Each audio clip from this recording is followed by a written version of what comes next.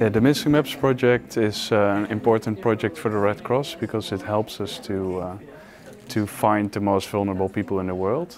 There are many places in the world where we don't have any clue of where people live. And that makes it difficult for us to provide them with humanitarian aid when it's needed. What we do here tonight is we map, let's say, on the basis of satellite photos, we map buildings and roads.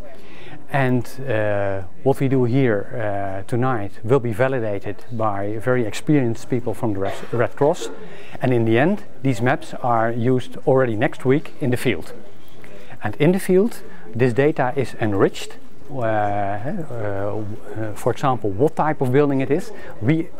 Tonight we only indicate that it is a building, but in the field they will indicate that it is, for example, a church or a hospital, and let's say all the kinds of functions buildings can have. We map an area in Malawi that is flooded last year, and well, we want to know exactly who is affected, what buildings are affected by the floodings.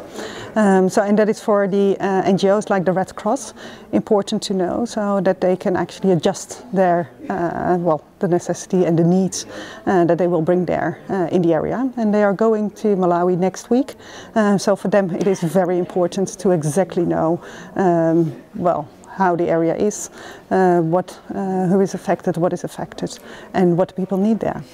Immediately they can start to look at the digital maps and indicate which areas are flooded, so also which road cannot be accessed anymore. And once you know that, you know probably the roads, how to drive, and that means simply that you save a lot of time in reaching the people who need help. Last year we had about 2,000 people who contributed through events like this one. Today we have about 60 people, I think, together. People from the university, people from the Red Cross volunteer network. And yeah, I think it's really great that people with no knowledge of mapping can still, through the easy tools that we have, contribute to building this map. Because I'm doing a master here, and then we receive an email, all the people in the program, that this project was about to be done today, and so I decided to join. Oh, I think it's a really very good initiative. And then the fact that anybody can do it just on a computer, either in a library or at a home, I think it's really convenient, and it can, I guess it can bring a lot more people than expected. So I think it's a really good thing to do.